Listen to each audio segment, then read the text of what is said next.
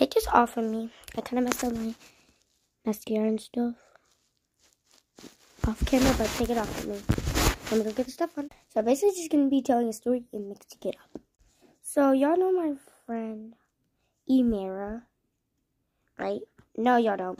Y'all don't know who Emera is, but let me tell y'all about Emera. Emera is like used to be fun to hang around, but now she's kind of like kind of weird. But I respect it in weirdness. Look at my lips.